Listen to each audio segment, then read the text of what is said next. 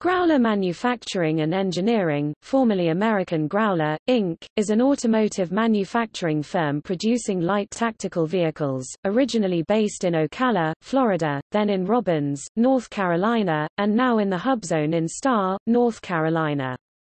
For over 10 years, it has built a line of light utility vehicles partly derived from drivetrains from M151 Jeeps.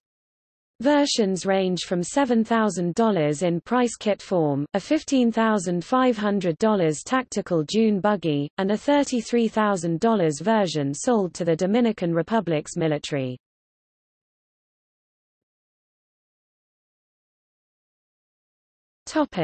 History.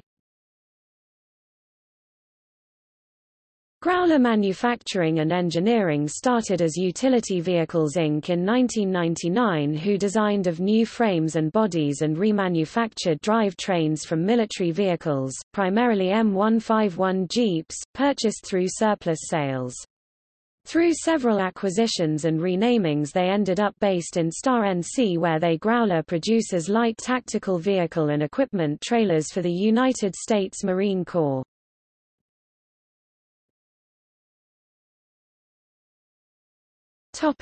Light strike vehicle.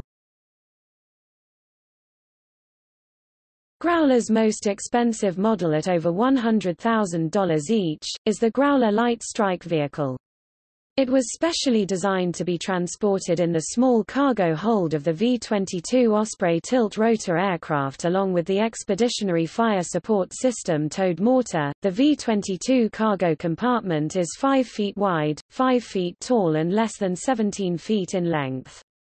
In 2005, the Marines planned to buy 400 of the vehicles in a contract that, combined with the mortar system, was expected to total $296 million.